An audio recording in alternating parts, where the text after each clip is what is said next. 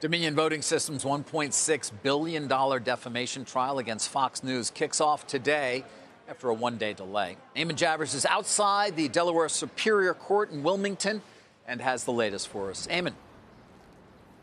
Good morning, David. It is day one here in Wilmington, Delaware. We're expecting to see both sides give their opening statements later today. And what we saw this morning was what can only be described really as battalions of lawyers for both sides arriving here at the courthouse, the Dominion side and the Fox side all arriving en masse to the courthouse, as you see there.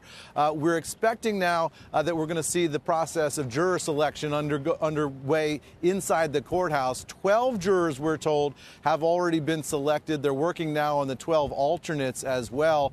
Then we'll get to those opening statements this afternoon. And then if there's time, we might move on to witnesses. The first witness that we might hear from here on the Dominion side is Tony Fratto. Tony Fratto is an interesting character. He is the head of communications for Goldman Sachs today. But at the time all of this was taking place in the wake of the 2020 elections, Tony Fratto was the outside crisis communications expert for Dominion. And in real time, he was reaching out to producers, anchors, reporters at Fox News, trying to explain to them that the statements that were being aired on Fox at that time were not accurate.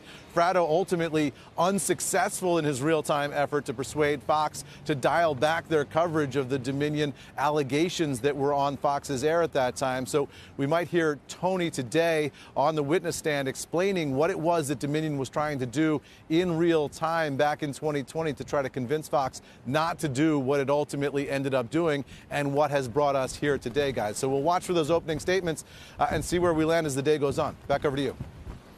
Not a well-timed day for Tony, given Goldman Sachs' earnings, right, Eamon?